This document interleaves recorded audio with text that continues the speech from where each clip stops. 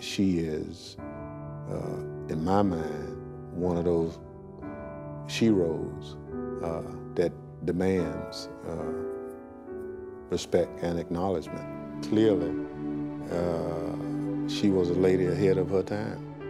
She walked through that mob in the War Star. And they realized, of course, immediately where she stood. She joins Perlina and Annie at the counter, the first white to join the demonstration. And at this, the crowd is just incensed. They become like hornets. They start screaming at her. She wasn't the outside agitator.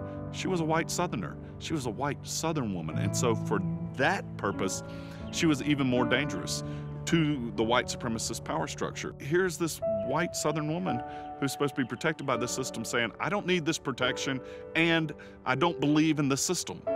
And so that made her incredibly dangerous. And that cell was 50 feet from the death chamber. That's where we were. As far as the state of Mississippi was concerned, we had committed capital crimes. We had no doubt we were going to die.